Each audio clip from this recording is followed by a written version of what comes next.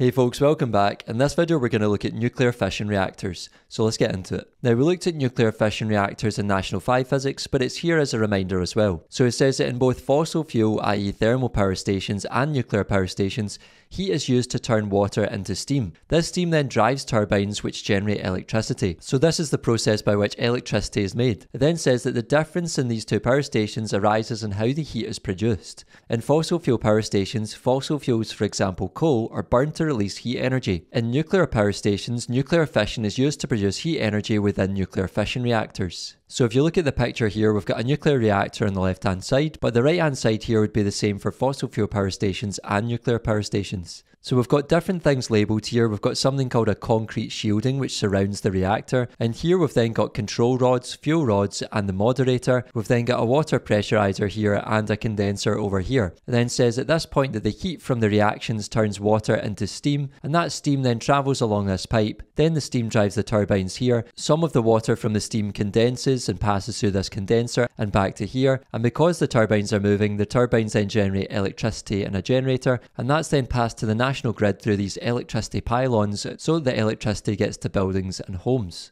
Now I'll just show you a simulation to help you understand this. So in a thermal power station such as the one here that uses coal, you would burn coal in order to produce heat, which can then heat up the water to produce steam. And that steam then drives the turbine, which drives the generator and produces electricity. And you'll see the energy changes at each stage here. So you've got chemical to heat first of all, then you've got heat to kinetic to drive the turbine, and then you've got kinetic to electrical. And it's very similar for a fossil fuel power station that uses oil as the source. So if you've got oil here and you burn the oil, then you get chemical to heat, then heat to kinetic and kinetic to electrical again. The rest of the steps are the same. And lastly for gas, we could have a gas burner here. So again, we've got the chemical to heat, heat to kinetic and kinetic to electrical. So the fossil fuel power stations are very similar, but here we have the nuclear power station which relies on a nuclear reactor. So you've got uranium pellets, which is your fuel, inside the fuel rods, and it's this first energy change that is different to the ones for the fossil fuel power stations. So instead of chemical to heat, we're not burning the chemicals this time, we're relying on nuclear reactions to produce energy. So our energy change here is nuclear to heat. The nuclear reactions produce energy in the form of heat.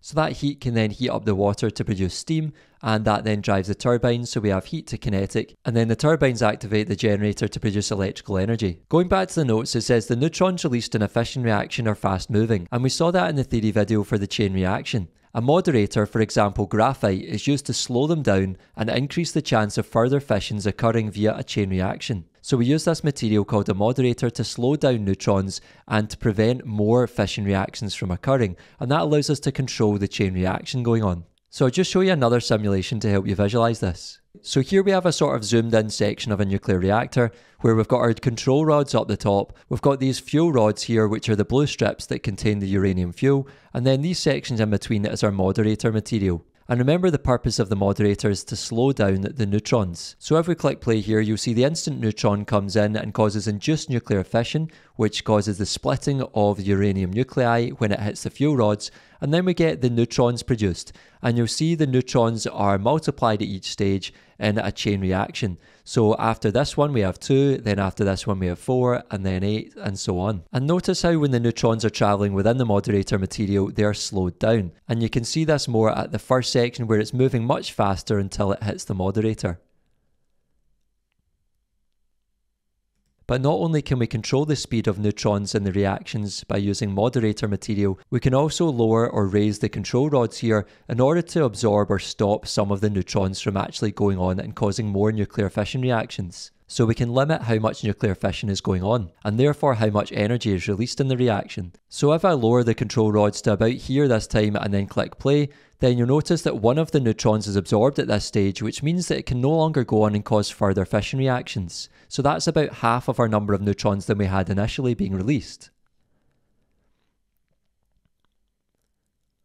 Or if we wanted to stop the entire process, we could move the control rods all the way down and click play, and you'll see that the neutrons can no longer go on, they're just being absorbed by the control rods there. Going back to the notes now, we'll finish by looking at some advantages and disadvantages of nuclear fission reactors. So some advantages are that under normal working conditions, there is no pollution emitted into the atmosphere, and we say that a much smaller mass of fuel is required to produce the same energy output as a fossil fuel power station. So the way I like to think about that is that a small mass of fuel, such as one little pellet of uranium, can produce the same amount of energy as a huge lump of coal. So it's much more fuel efficient in terms of the energy produced for the amount of fuel that you're using. And then we have two disadvantages here. So firstly, the small amount of waste produced is highly radioactive and has a very long half-life, up to hundreds of thousands of years. And another disadvantage is that this means that the radioactive waste must be stored safely, for example underground in a shielded container or underwater, to minimise its effect on us. So it's helpful to remember some advantages and disadvantages of nuclear fission reactors for things like open-ended questions and so on.